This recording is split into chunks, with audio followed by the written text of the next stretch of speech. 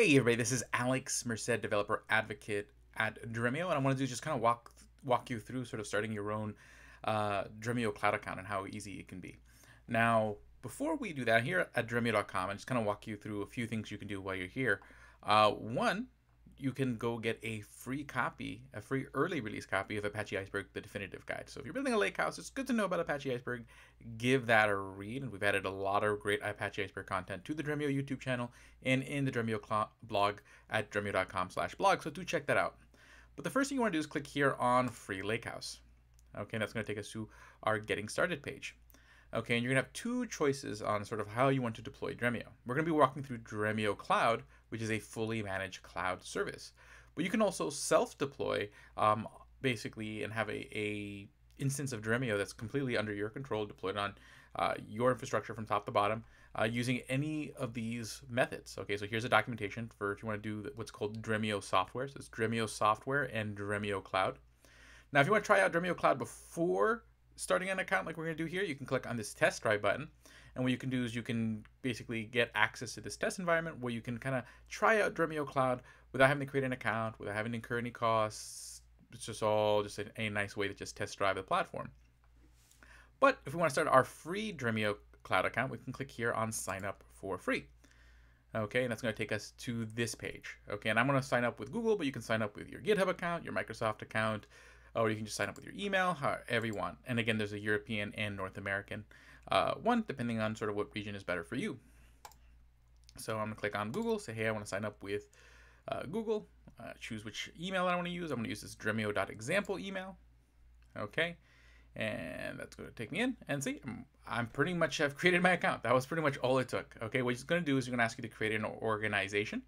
So you're gonna give your organization a name. Okay, so I'll call this one Dremio example. Awesome. Okay, now it's creating our organization. And that's going to take us to the next part of our sign up. And it's just going to ask us some questions like, what do we plan on doing with Dremio?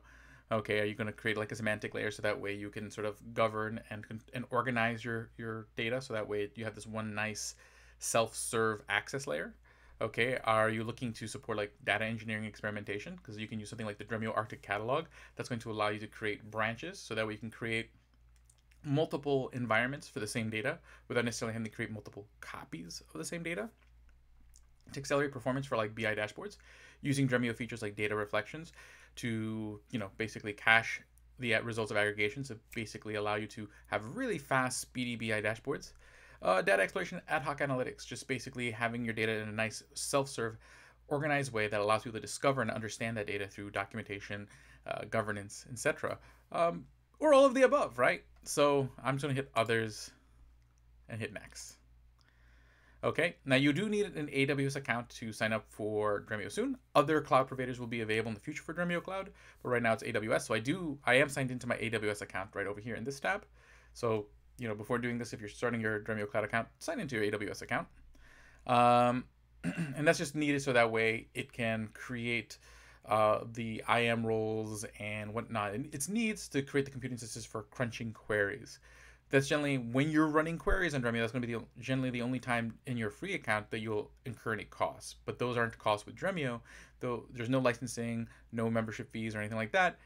You're incurring costs of the infrastructure you deploy from AWS for running your queries through Dremio, which will be the same through any query engine. Okay, so we're going to create our first Sonar project. So in Dremio, there's essentially two types of projects. There are Sonar projects. Each Sonar project is essentially a query engine. Okay, so it's basically for cataloging your data and querying your data. And then there's Dremio Arctic projects, which are catalogs, which can be used to sort of categorize several different Apache Iceberg tables and views on any data source. Okay, so we're just going to call this first project, or we'll just say, I'll call it main project. And every project is going to have a default Arctic catalog. So that default Arctic catalog is going to be used as your main organization point for your data. But you'll be able to create multiple Arctic catalogs on top of the first one if you want to basically create let's say data products and have each domain have their own catalog, or you just want to kind of organize it in some other way, you'll have that opportunity. I'm going to use US East 1 because that's where I'm located. I'm based out of Orlando. We'll call this first catalog, we'll just call it Arctic. Okay, main project. Yeah, that's fine. No tags. Okay, and I'll hit next. Okay, and basically what we're going to do is we're going to configure our AWS resources. So what's going to happen is on the next page, we're going to spin up CloudFormation template, which is basically a template that's just going to one-click kind of do everything for us.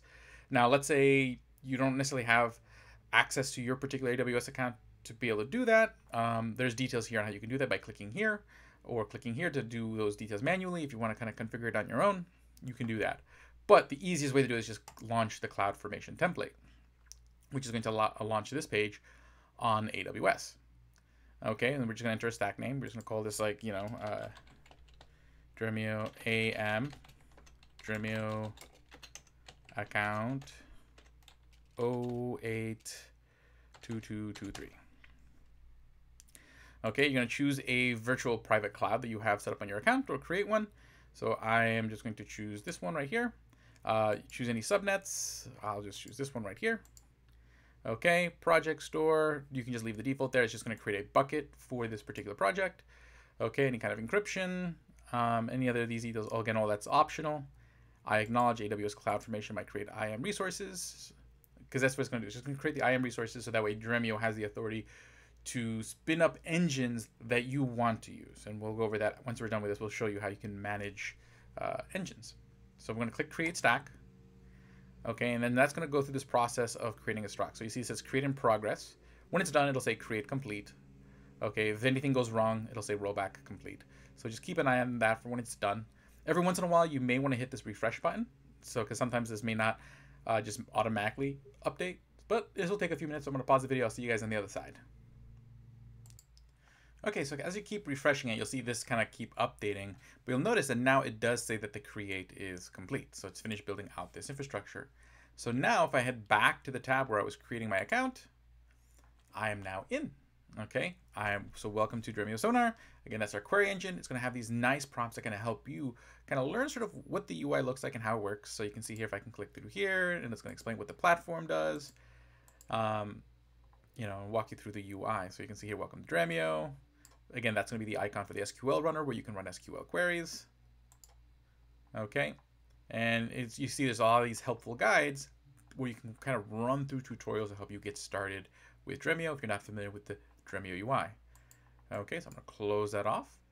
And then here you are. Okay, and bottom line is this. You're starting off, so there's our default Arctic catalog. So again, this is going to be our unit for organizing our data. So within this Arctic catalog, we'll be able to say views and iceberg tables. Okay, and I can create new folders.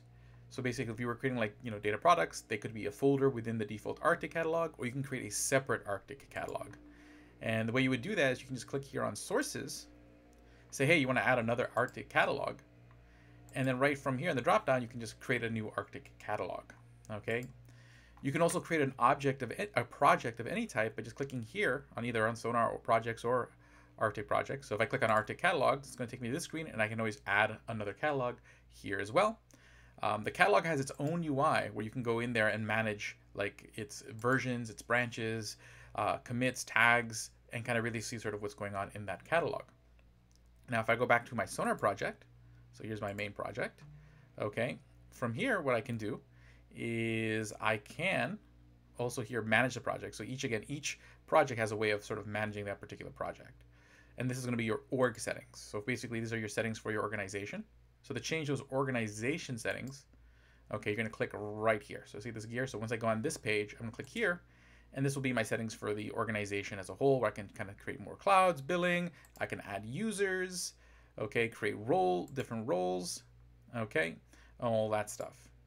Okay, and if I go back to that page again on any project, I could change that particular project setting. So like, for example, this Arctic catalog, it's configured to save data via here. Okay, these are the configurations for that setting, like where its endpoint. So if I want to connect it to like Spark or Flink, I would use this URL right over here. Okay, and if I go to Sonar, I have settings there as well. I can go click here, and here I can manage like the engine. So remember I mentioned you can kind of set up the engines that you want. So right now I have this 2XS small preview engine. But if I want to create other engines that are maybe bigger for higher priority queries, I can do so here. Choose different sizes of engines, choose different levels of concurrency. Okay, I can set how many replicas there should be, when they should automatically shut down, so that way you don't end up having dangling instances, all these kinds of details here. Okay, you can determine how queries get routed to those different engines, lots of little details you can do. But again, I can start connecting different data sources. So you always start off with a sample data source and a sample database where you're going to have some sample data to work with. Okay, so you can kind of get used to using Dremio. Okay, and here you can always add the sources from all sorts of different sources. Okay, and that list is always growing. Okay, so hopefully this gives you a introduction to how you can get started with Dremio Cloud today. My name is Alex Merced, developer advocate at Dremio. Hopefully you guys enjoyed this. I'll see you all around. Make sure to go check out the Dremio blog and the Dremio YouTube channel for all sorts of really great content on working in Dremio, but working with Apache Iceberg and with data lakehouses in general. Have a great day and enjoy.